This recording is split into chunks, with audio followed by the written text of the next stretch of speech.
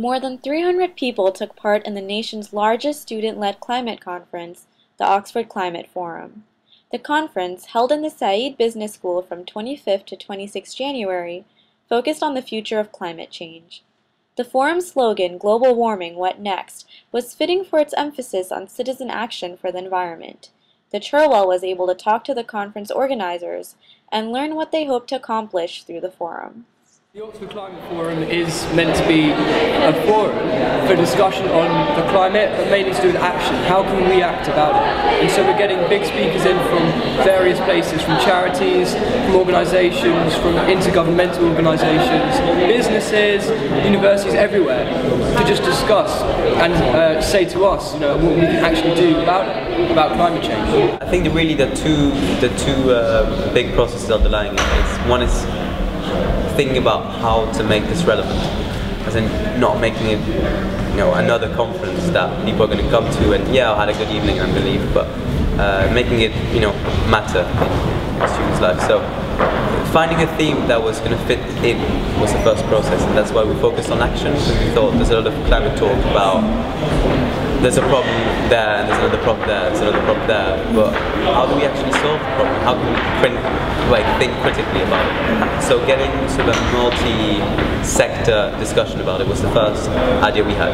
And then to do it, we had to recruit a team of about 15 people working in different compartments, and each with their knowledge of climate change, with their interests, with their networks. Came in to recruit speakers and bring them together for a really good discussion, and really thinking critically about how to make the whole event really interactive. The Climate Forum is a great place to be able to learn and engage and hear new ideas and work with fellow activists who want to change the world and help deal with this terribly pressing problem of our changing climate and our destabilised biosphere. And there's some great speakers, fantastic audience. It's just a really good venue. The conference was opened by Natalie Bennett, the leader of the Green Party of England and Wales.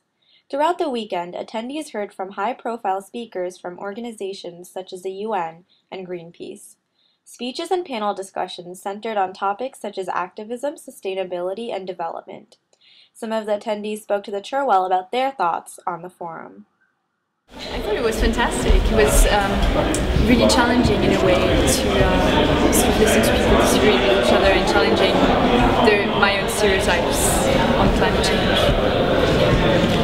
Yeah, I thought it was brilliant, particularly yesterday's talks, which gave a really nice overview perspective from Professor Allen on the science behind the climate change, down to what can be done at the political level with the Green Party, and also about the activism we, as the youth, can achieve through the Youth Coalition on Climate Change.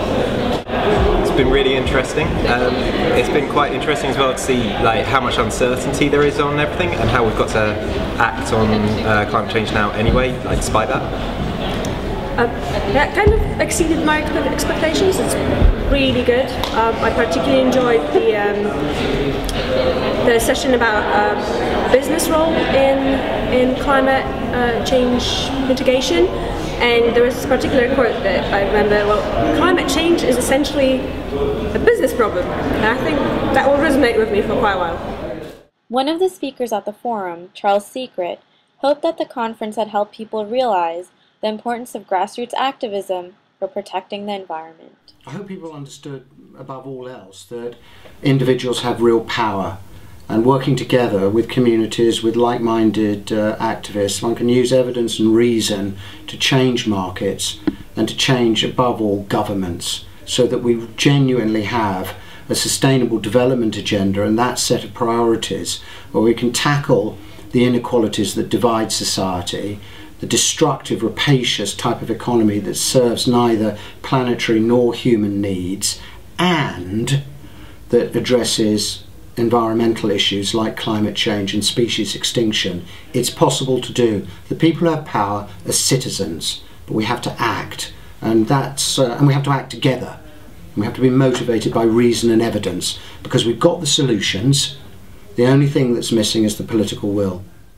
Words to think about, especially as climate change continues to be a pressing yet often overlooked issue. This is Sarah Mahmood reporting for Cherwell Online.